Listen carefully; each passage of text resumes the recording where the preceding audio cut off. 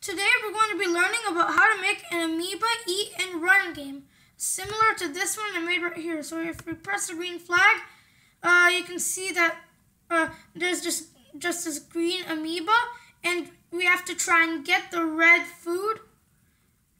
And if we get a red food, then it increases the score by 1. But we also have to try to escape this orange bad guy. And if he catches us, we lose, and it's game over. So without further ado, let's get started. Okay, first make a new project. Then delete the cat. Then you have to paint a new sprite. And this sprite is going to be a green ball or a green amoeba. Hold shift to turn into a perfect circle, get rid of the outline, and there we go. We have a nice little green amoeba. Now duplicate this sprite and go to the fill and fill it to be a nice red color. This is going to be the food. And then duplicate that costume again and go to orange and fill that color in with orange.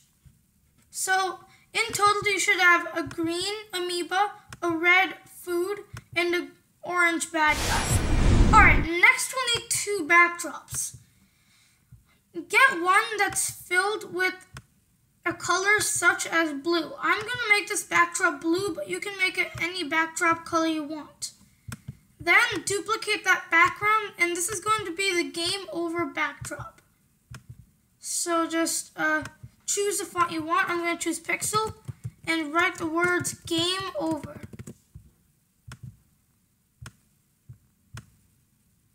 Okay. Alright, now let's code. We get out a when go clicked block and then a forever loop.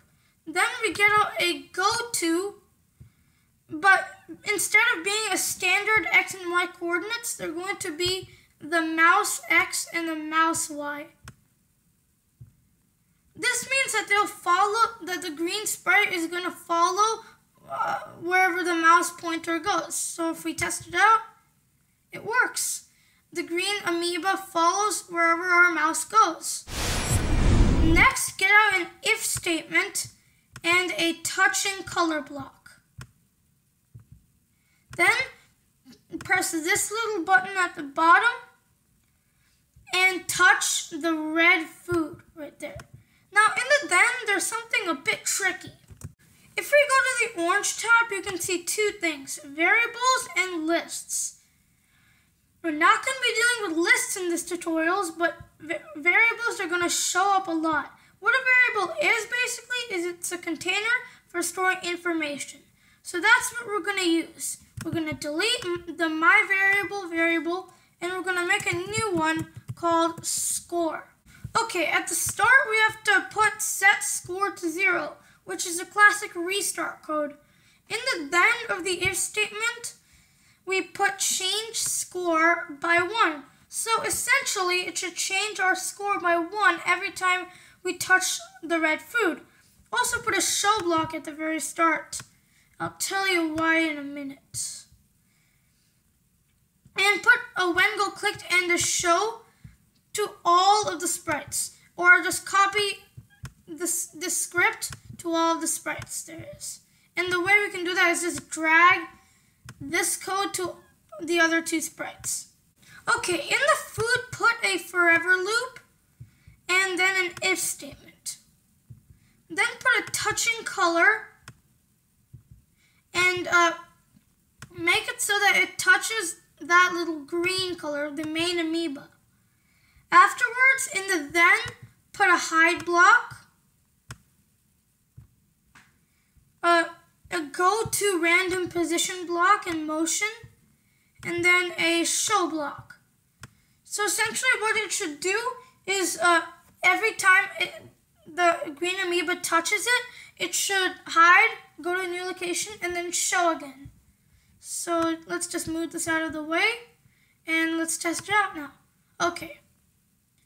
And as you can see, the score increases by 1 and the amoeba the food just moves into any old random location In fact, while we're at it, why don't we just increase the size of this to 150? Actually, no, that's a bit too big. What about 110?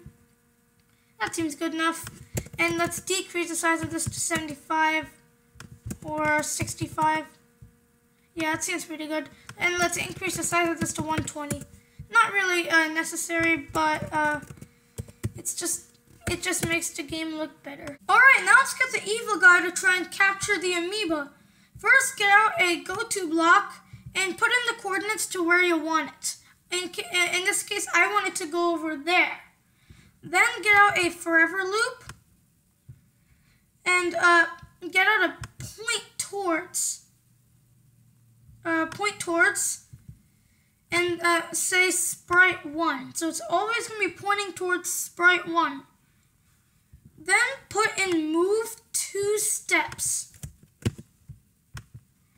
And just to make the game much more trickier, I'm going to, after the forever loop, I'm going to put an if-then statement saying if the score, and then we go to operators, get out a greater than? Yeah, greater than.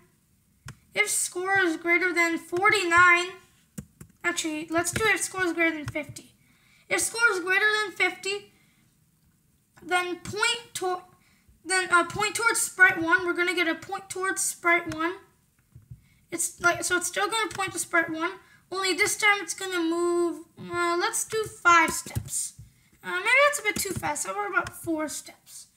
Okay, then we get out another if, and then we say if touching color green, then broadcast a message. Well, first of all, what is broadcasting in Scratch? Broadcasting is basically where you send a message and all the other sprites are prepared, so that when they receive it, then they'll do what it says. So when we go to events, we have this broadcast right here. We're going to broadcast a new message called game over. Then you go back to sprite 1 and say, when I receive game over, then hide. This is why we put the show in there. Because when we click the green flag, if we don't put that show, then it's not going to show up. It's going to stay hidden. So we need to make sure we have that show right here. Oh, and then copy this script, the game over script, to all other sprites, including this sprite. Alright, then go to the backdrops and say, when the green flag is clicked, switch backdrop to backdrop 1, but when I receive game over, switch backdrop to backdrop 2. Okay, and after that we need to stop all scripts. Okay, let's test it out now. The green amoeba should follow wherever your mouse pointer goes, and the orange should follow the green, and if the orange gets the green, then it should display a game over message. Okay, that's it for another tutorial. Tune in next time where we'll be learning about more advanced stuff. But yeah, I hope you found this educational and instructive, and I'll see you next time. Goodbye.